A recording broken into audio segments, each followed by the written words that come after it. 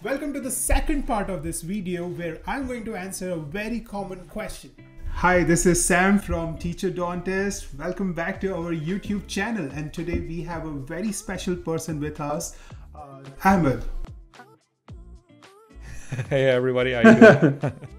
On my YouTube channel and so many videos that I've posted on how can you become a dentist in Canada, what are the alternate options if you are an international dentist and want to immigrate to Canada, and also if you are looking to get into a DDS program at any of the universities in Canada. There were so many comments that I received with questions that were still not answered, and I called a person who can answer most of these questions. My research took me to Scholars Dental, who is offering an online course, and I thought who better than their instructor, Mr. Hafez, can answer some of our questions. The most common question that many of you who are watching this video might already be thinking about: what are my chances to clear this AFK exam as well as the entire NDEB process? What are my chances to get licensed to practice dentistry in Canada among all the chaos that is happening? So of course, it's not the same thing. Many students were in the process and they were familiar with the old process, but now things are changing. So what do you think about this constantly changing trends in AFK exam as well as in NDEB equivalency process overall? And what do you think is going to happen in future? Or where do you see yourself in the future of all those internationally trained dentists who are in this licensing process? So all these questions will be answered and some laughs will be shared between me and Dr. Hafez right after this intro.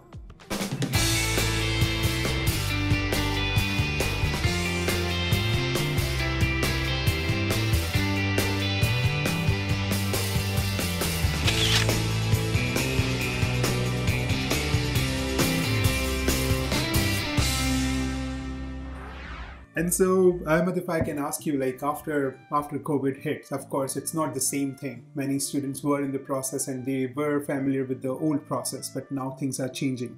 So what do you think about this constantly changing trends in AFK exam as well as in NDEB equivalency process overall? And what do you think is going to happen in future? Or where do you see yourself in the future of all those internationally trained dentists who are in this licensing process?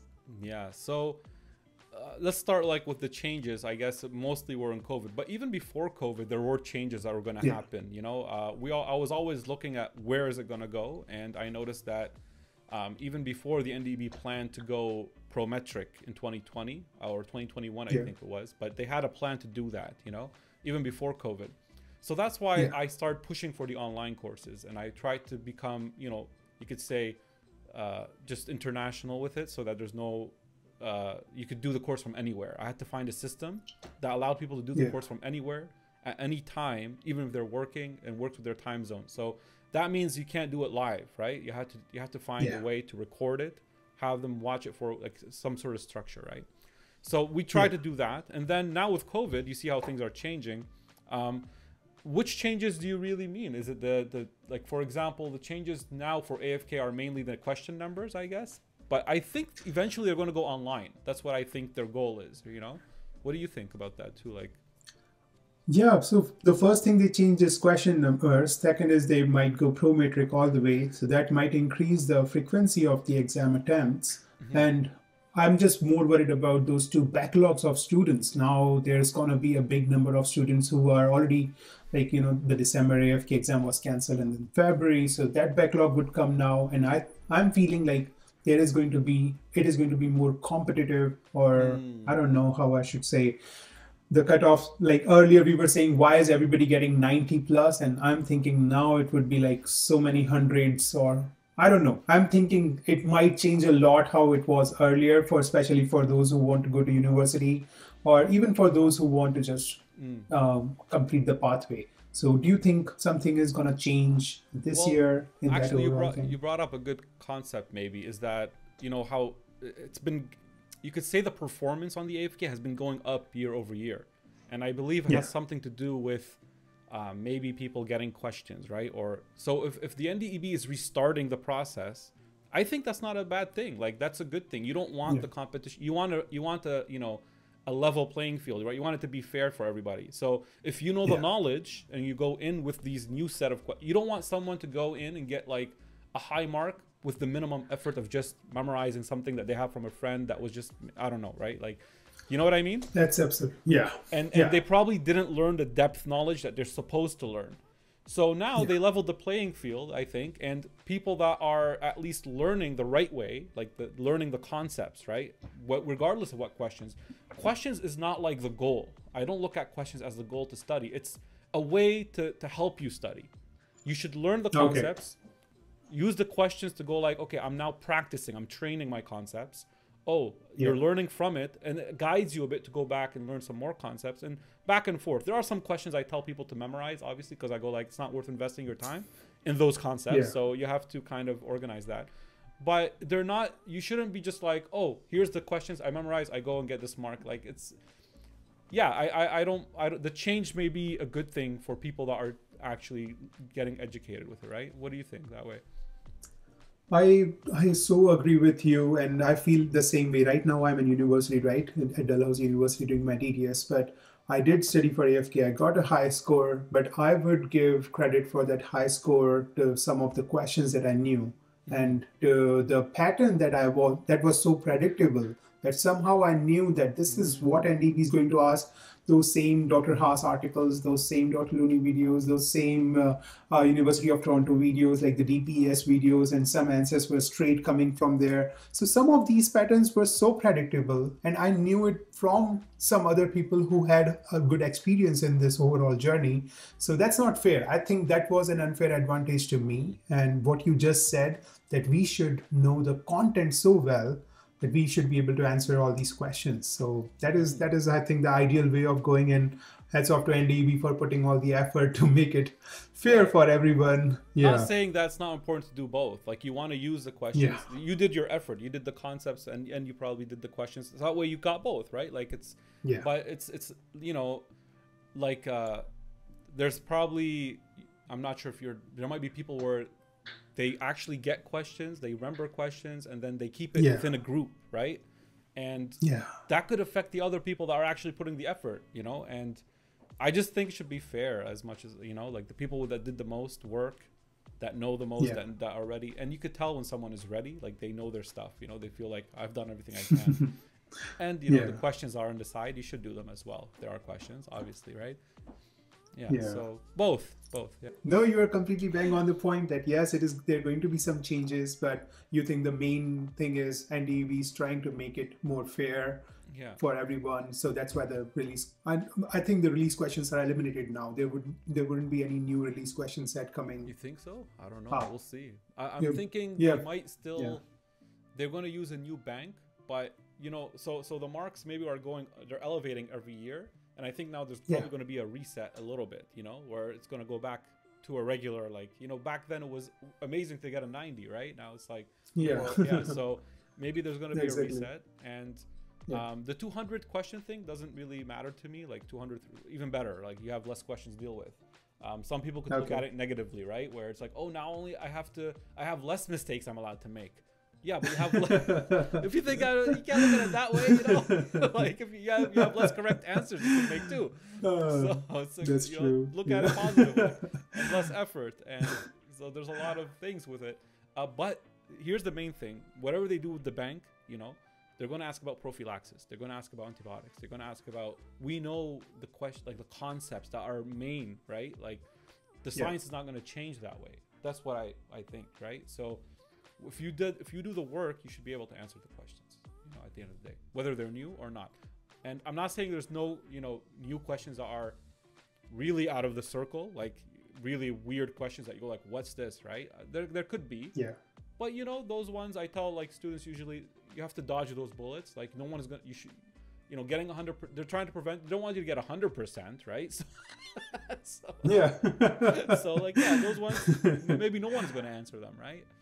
So and the last part that you did not answer, Ahmed, is what would be your role in this constant changing pattern of NDEB? Where do you see yourself as a part of this whole NDEB process, or for those internationally trained dentists who are in this NDEB process, where do you see yourself filling some gaps or fitting into some kind of role? Well, we've always been adapting to whatever is new, you know.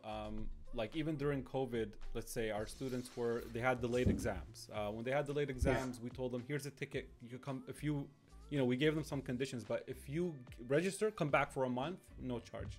Just an example, right? We're adapting. We're adapting to things, you know, because usually you take a course and you're planning to take the exam right after. So when their exams got delayed, like, I don't want my students to go to the exam without that final feeling support, like that last, you know, month. So we issued these kind of tickets for them saying that, look, if you register for the exam, you can come back for a month and we'll do a review with you, you know, and that's just to help you prep for the exam. So that's the concept. Yeah, I hope that they appreciate. So the concept is to be adaptable, right? You want to adapt a bit. So we are pretty much, you know, ready for that future. Like I feel like we've got to the level where our course could be taken from anywhere in the world. We're shipping to anywhere. It's flexible enough so that time zones don't matter. The only part would be like the live sessions that you have to be on time, but we try to make the recordings more plus supported by live sessions. So in the future, we want to be whatever it takes us. Like we're teaching dentists what they learned from school. This is what they learned from school. We want to fill in any gaps to make it complete before they go on to their exam. That's how I see my goal is, you know, in general, because I feel like it's doable, you know, like even since I was studying in school, I just was bothered that I didn't get it, you know, like I was like, what, like, how come they're not, it's teachable. Like, why are they just giving me this to memorize and I don't know what's going on with this thing, right? And maybe we were just too young in school. I don't know. It's a different stress. That is one possible reason. We did not know what we are going to do after. I did not know, at least like when I was in school. I was just happy that I'm not in high school anymore. I was just happy to be in the university. Different pressure, you know. You're like, what's this guy talking about? Let's just finish. Like, so maybe that's a different like mentality we were back then. But no, the thing is, like, I had a pathology professor that was really good, you know, and I remember, like, I still remember quotes he says until now, like the things he taught, you know, about cells, and I still even use it myself. So it's doable if you have that, right? And that's what I'm trying to provide, that kind of teaching for all the subjects, for students, even, you know, like if we had a student that took the AFK course and passed the IMBDE exam, you know. Another one took it and passed the, so it's general. It's not just limited to one, you know, here's questions for this exam. So the future, wherever it goes, if it's going to go online, we're ready. If it's going to go, if questions are going to change, like how much are they going to change? You know, whatever field they decide to include, we'll research that, make a video, put it in our curriculum, and we're ready. So we're part of that dental education system that happens after you graduate, if you want to fill in the gaps that you had from university. That is an excellent answer. Thank you. The third question is one of the most common questions that many of you who are watching this video might already be thinking about. What are my chances to clear this AFK exam as well as the entire NDEB process? What are my chances to get licensed to practice dentistry in Canada among all the chaos that is happening? It's the chances, it's a hard, honestly, it's a hard question to narrow down on, but I agree that like, especially if you want to take into consideration the new like situation right now, like with the pandemic, it kind of gets a little bit more tricky to answer. I could just use the numbers that show the passing, the past or history passing rates on the NDEB website, right? So if you see the AFK, for example, the passing rates are between 40 and 50%. They never crossed 50 in the last few years, so it's in the 40%. The ACJ is in the 40%.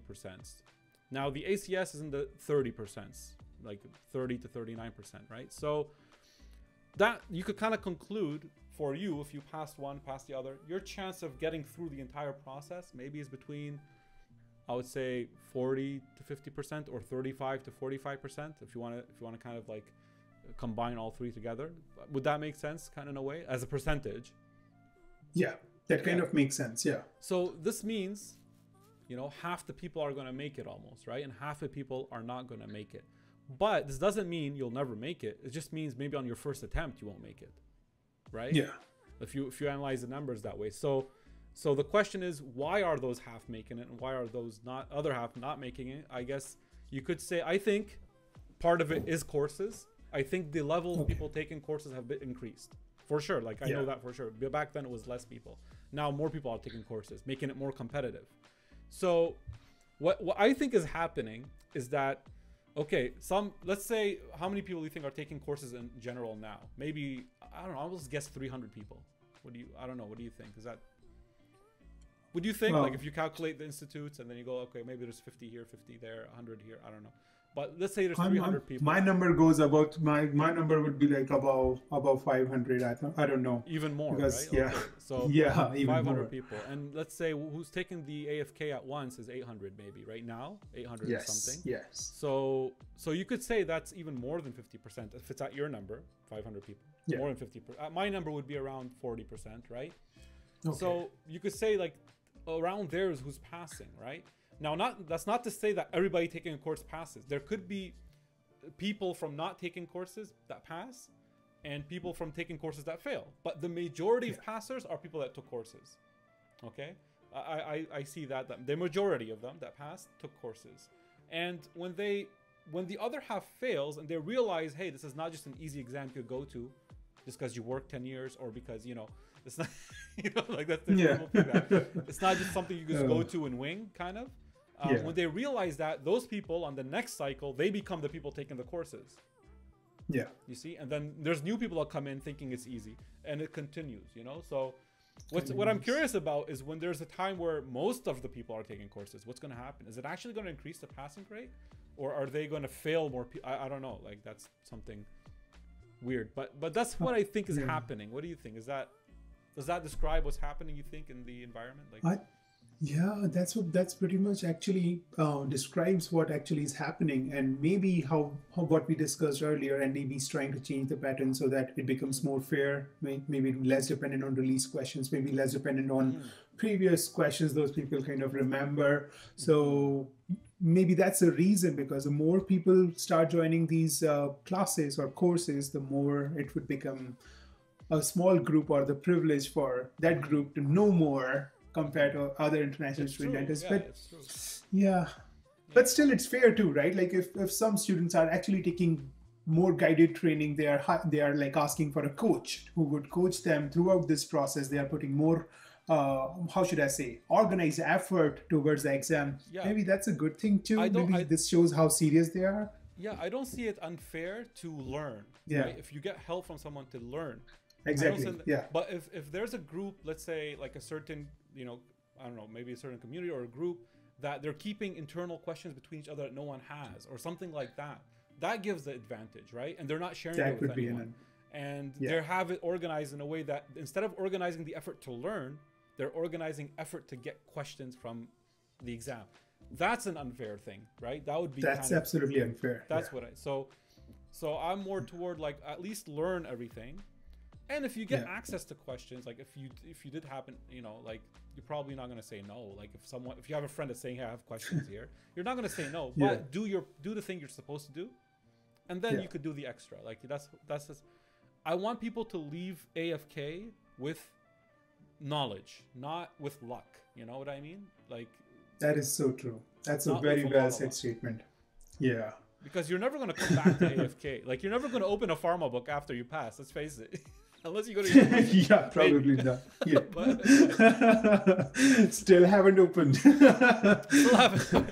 Then a patient comes with this drug. You're like, you don't know. Let me open Lippincott. You gotta go Google it. But even if you Google it, it says anticholinergic. You're like, I don't know what that. So you have to know this. I think. Yeah. So this is awesome when we can chat about this NDEB process, AFK exam, and everything around it in a candid way with Dr. Hafez. In next video, we are going to share some more laughs and more information with you. So please make sure you watch the next video as well. If you haven't watched the previous video, I'm giving you all the links right here. Click this one or this one and make sure you subscribe to my channel, share with a friend who is in the same goal, and stay healthy.